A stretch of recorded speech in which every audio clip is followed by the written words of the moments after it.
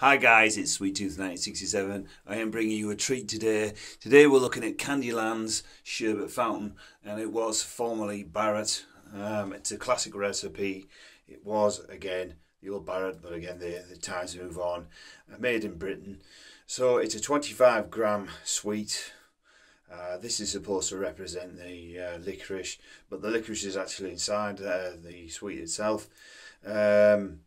I remember the sherbet dib dabs. I don't know if they're going about, but we used to buy this with like a paper on it, and the licorice was standing out. So things have moved on.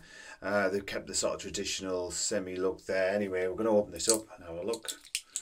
So inside, you've got the licorice. All right, and the idea of it is to dip into the sherbet. Lick it. I'll tell you what, it tastes exactly the same. You know what it's like. We used to get one of these on the way to school or on the way home or at dinner. Often the ice cream man or the tuck shop. Brings back good memories, eh? Yeah, alright. Let's put that back in there. May have that later. I'm going to enjoy that. So I thought I'd show you that. Bring back a few memories, guys.